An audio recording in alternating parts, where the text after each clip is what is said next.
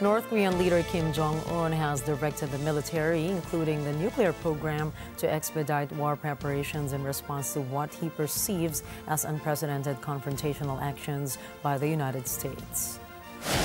Kim emphasized the extreme military situation on the Korean peninsula due to anti-North confrontations with the U.S. during a meeting of North Korea's ruling Workers' Party.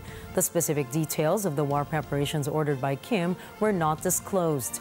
However, recent developments include North Korea's successful launch of its first military spy satellite, the testing of the solid-fueled Hwasong-18, and the formal enshrinement of nuclear power status in the country's constitution. In contrast, South Korea, Japan, and the U.S. have deepened political and defense cooperation in response to North Korea's record-breaking series of weapons tests. They have also activated the system to share real-time data on North Korean missile launches. A U.S. nuclear-powered submarine has also recently arrived in the South Korean port city of Busan, and the U.S. has conducted drills with long-range bombers alongside South Korea and Japan.